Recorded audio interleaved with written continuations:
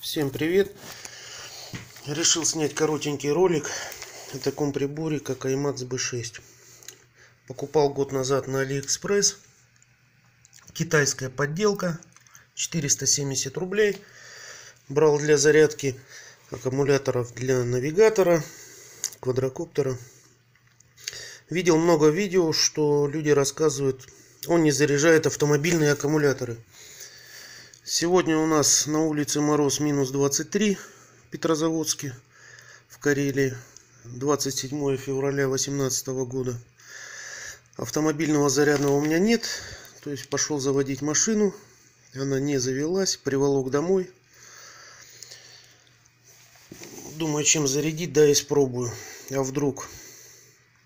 Значит, подключил его. И что я увидел? Все хорошо заряжает. Вот стоит уже, поставил 5 ампер. Стоит почти 15 минут, но это второй раз. Я его подключил, потому что пришел КТ. И решил, что не надо мне заряжать его. Выдернул провод минусовой, пока я чаи гонял. Вот, пришел, поставил заново. И оказывается, может китайская подделка заряжать аккумуляторы. Так что всем удачи. Имейте зарядное устройство или новый аккумулятор.